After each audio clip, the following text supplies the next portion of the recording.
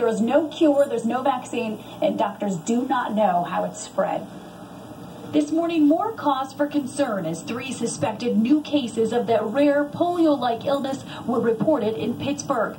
The disorder is called acute flaccid myelitis, or AFM. It looks like a cold or the flu, but quickly turns into polio-like symptoms. Those symptoms can include fever, arm or leg weakness, walking strangely, paralysis, and problems speaking. So far this year, clusters have been detected in 16 states, 38 cases total.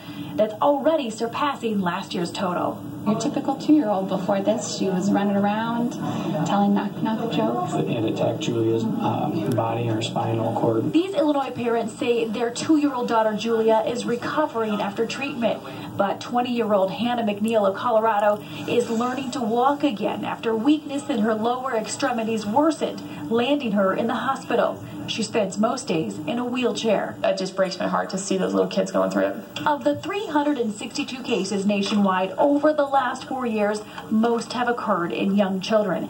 And doctors say it's rare with no cure, and they don't know how it's transferred. But most patients recover fully. Some kids regain some of their function, but some kids have long-lasting paralysis of their arm or their leg. It's one step at a time. It's one day at a time. It's 1 minute at a time. It's 1 second at a time.